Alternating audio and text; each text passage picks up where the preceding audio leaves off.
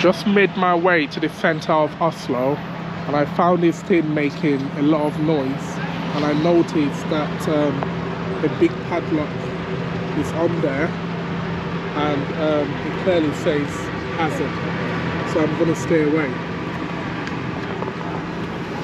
Guys, I found this place in Oslo, and it looks quite different from the other parts I've seen so far, so I thought I'll take you around. It looks a bit like Oxford Circus, Oxford Street, but I'll let you guys make that judgment. The weather is actually better in center, which is quite strange. Like, it's really warm.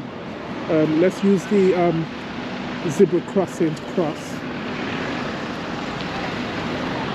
I think I'm going to get better before I go to the UK, because my sore throat is still there, but I'm just hoping the warm weather warms it up, heals it up, and I'm good to go next week. When I mean good to go next week, I mean I start talking normal. I know you might not really notice from the video, but my throat is really sore. Anyways, so this is how the center looks like, but this is not the main place though. There's still the area that has the opera house. If I've got time, I'll go there today. If I don't have time, I'll go there tomorrow. Where the opera house is where a lot of people hang out. They also have like a part where there's like water, and people just literally like sit down and chill. This road is a really long one though, so it took me like about half an hour actually to walk all the way up the hill, so it's going to take a bit of time to walk all the way down as well. I thought it would be nice to show you this area, because I don't think I've ever seen this area in any of the videos I've seen about Oslo. So what I had to do when I got here was to get a drink. The weather is actually really hot in this area, which is strange. Never thought I would be this hot. So I think the weather is just one of them ones whereby you can't tell if it's going to be hot or cold at any moment. So you're better off just having your jacket on you, just to be careful. Obviously, you don't want to get sick, like me actually. I've not tried Norwegian food. How do you think it tastes like? I think I would have Norwegian food for dinner. I must do. I've done a bit of research to find out how Norwegian food tastes. A lot of people have said it's bland. They don't like spicy food in Norway. It will be one of the worst experiences ever. I don't know. But I'll try to find out tonight. If there are any Norwegians watching this, yeah, tell me what to eat in Norway. Tell me what the Norwegian national dish is. That's what I want to know. The Norwegian national dish. Do you have some special type of chicken? Do you have some special type of lamb? Do you have a Norwegian, I don't know, do you have some special Norwegian potatoes? Because my hotel didn't serve me that. I'm just joking. But for my Norwegians watching this, please let me know what your national dish is. For those that don't know me anyway, or for those that are watching for the first time, because that's very possible, what I like to do is, when I go to a certain country, I like to taste the local dish, because if you don't taste the local dish, it means you've not been to that country. That's how I feel. So I need to have Norwegian food by force before I leave Norway, so I could feel like a Norwegian, basically. So for my new subscribers, because I know some people, actually a lot of people subscribed this summer, I did notice. For those that are new, let me tell you a bit about myself, yeah? So I started this YouTube channel sometime last year with hardly any subscribers. I've been to a number of countries. I've experienced a lot of things. I've changed people's perspective of certain people or of certain countries. I've made people start catching flights to certain countries that they would never ever go to. So make sure you keep watching my videos. There's a lot to learn. Also, I don't plan anything, so I'm not one of them ones that plan. So no surprises. Enough talking anyway, so let's keep going. So just looking around what they have, because we're in Europe, it's the usual jazz, but the only thing I find different is 7-Eleven. I can't recollect seeing a 7-Eleven in the UK though, but I might be wrong. There might be some, but I just don't pay attention to it. But I've not seen a 7-Eleven. The only thing I've seen in the UK is a Costco and off licenses. Apologies, my voice is not there yet. For those that don't know, I've got a sore throat, so I'm still trying to heal. Okay, this road is a long road, like I said, and it's very quiet. It feels like it's only me talking. Probably not, but it feels like it. So if you look at the buildings, the architecture is really nice, isn't it?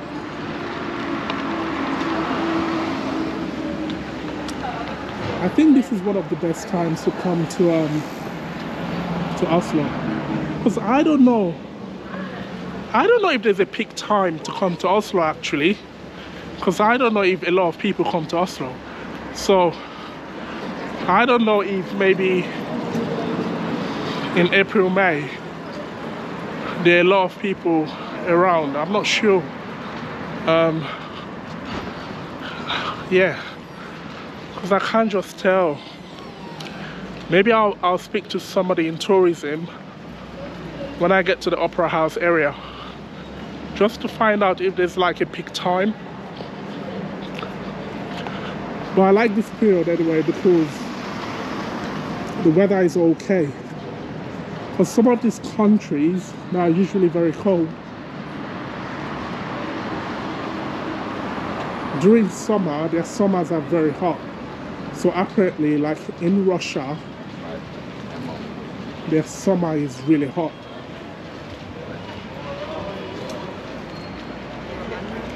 So I'm not looking I'm not looking to go to a country that is very hot. At the moment, anyway. It's okay for it to be hot, but not like boiling hot. You know what I mean? The bad thing about Oslo is you can't even find like a place to like buy things on the roadside.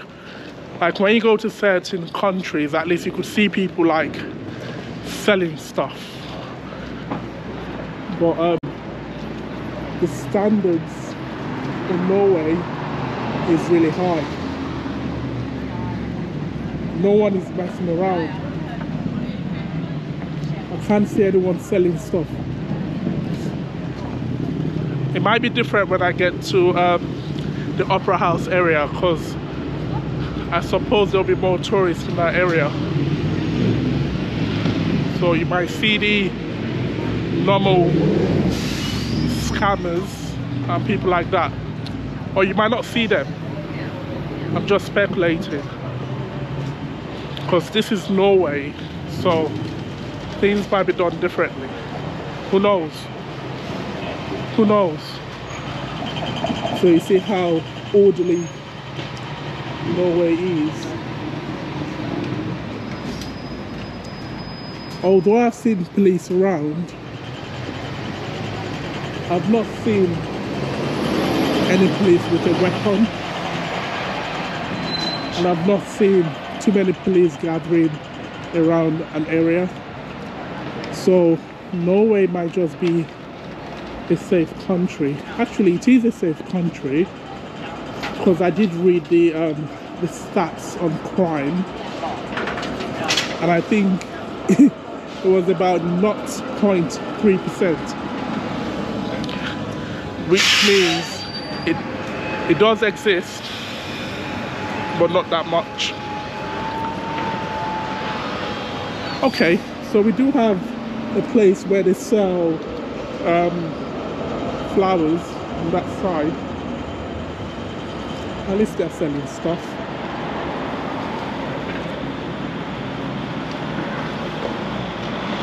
It's a shopping center. Oh yeah, it is.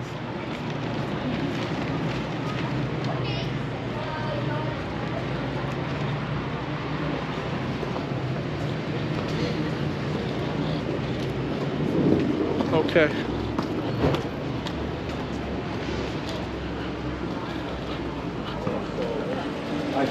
I feel like I'm gonna lose a lot of weight today due to the sun. This is proper cardio. I'm taking cardio to the next level on the streets of Oslo. And you see the way they are, like the Norwegians, like, that's why I like them. They just mind their business. No one cares. You see what I'm saying? Like, this is the sort of place that you can take your time, record. You can literally even sit on the road if you want. Get a chair, sit on the road, get your camera out, and just record everyone going back and forth. And no one cares. No one is going to bother you at all.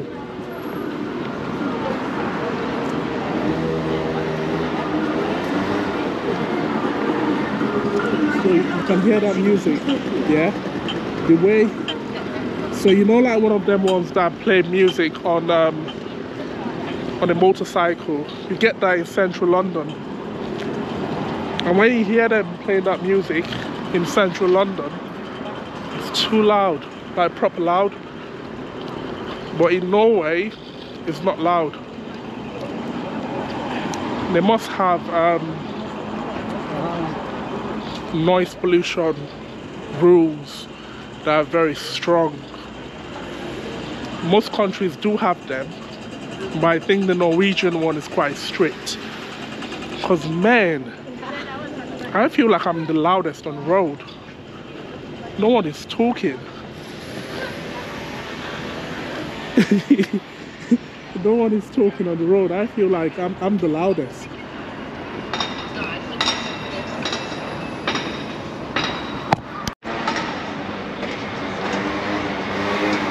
So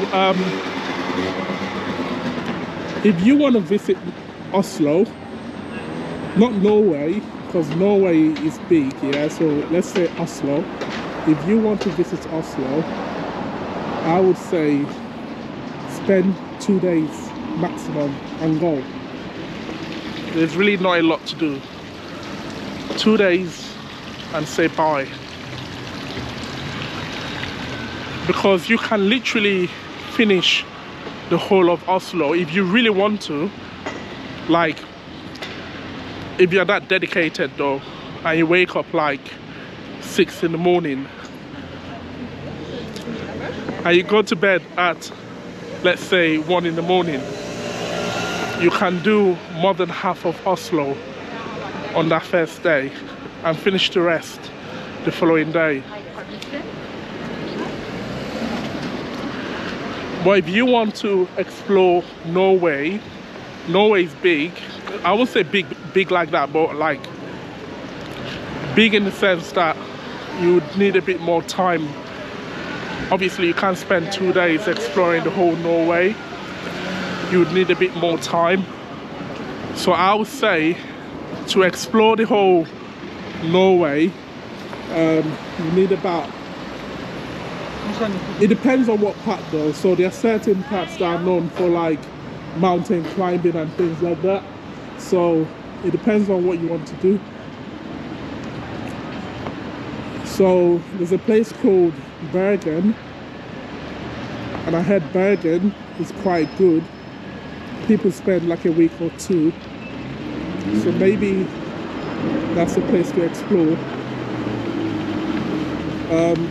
It is one place I thought about going to, but I don't have enough time, so that's not a place I'll be going to anytime soon. However, in the future, I might take that into consideration. It looks like there's more to do. Okay, let's go that way actually. So yeah, so maybe Bergen, 2 weeks. I don't know any other part that might be interesting to go to, but I suppose for my Norwegian viewers, you could stick in places to visit.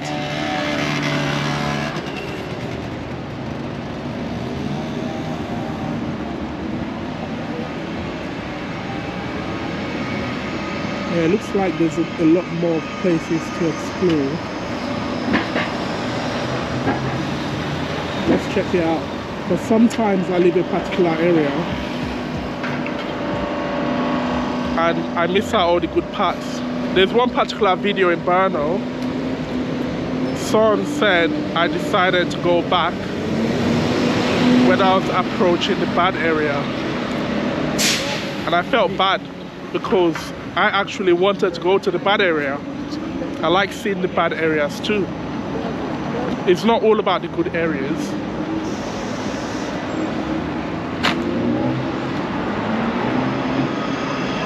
Okay.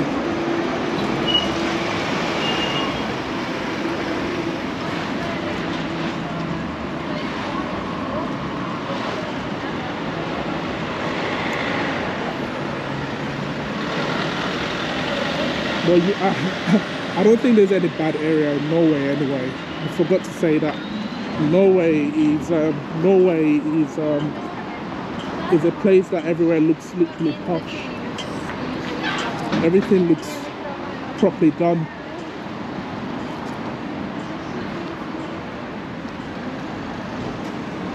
Okay, so I think that's it for this area, you know.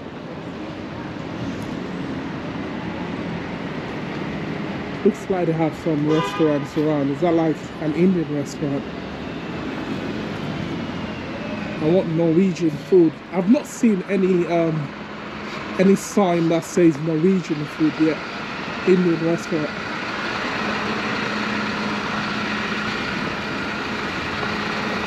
Okay. I've not seen any sign that says Norwegian yet. But once I see a Norwegian restaurant, I'm definitely going in. Hopefully I see one today. I'll check online anyway, because that's what my that's what my subscribers will start saying. They'll be like, don't you have Google? Don't you have Google? Can't you check? That's what they always say. So yes, I do have Google, so I'll check. Okay. What's there? Okay. I think I've had enough. So I'm going to end this particular video here. Please like, comment and subscribe, and I'll see you in my next video.